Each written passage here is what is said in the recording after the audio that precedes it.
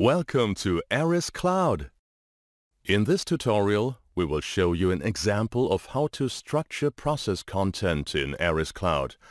Open ariscloud.com in your browser, select My ARIS Cloud and log in with your personal login data to open your project room. Click Launch to open the product. Select Create Model. A dialog asks you for model name and type. Enter a name, select Value Added Chain Diagram as a process type and click OK. To structure process content, it is recommended to use groups. In this example, we change the pre-configured main group. Click Change and select the group Business Processes. Click OK and confirm your selection. Now we start modeling the first level of the process landscape. Click the Value Added Chain symbol on the left, then move the symbol with your mouse and click again to place it in the blank space. Enter a name and use the mini toolbar to model two related sub-processes. The connection to be used for process 1 is always process-oriented superior. A connection between two objects allows you to model a logical relationship. When you start creating the step Sub-Process 1.2, you will notice that the system suggests the name Sub-Process 1.1.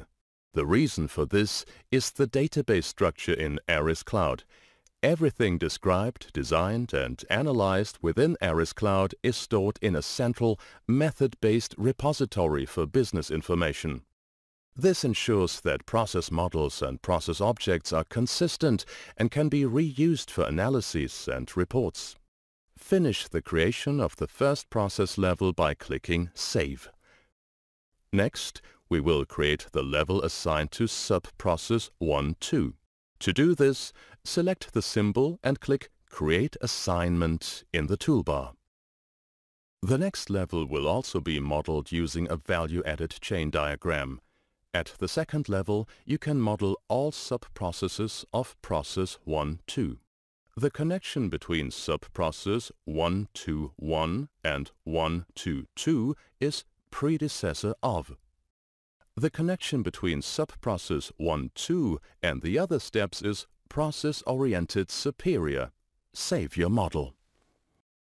At the last level, we need a very detailed description of the process. Therefore, we select an EPC diagram. To do so, click the process step Sub-Process 1.2.1 and click Create Assignment.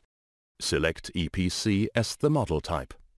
Click the event symbol on the left, then move the symbol with the mouse and click again to place it in the blank space. Enter the name Event 1. Use the mini toolbar to add a function step and rename it to Activity 1.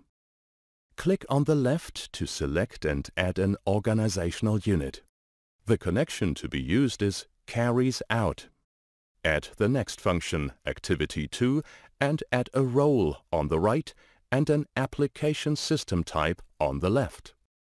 Finish the model by adding a final event and save it.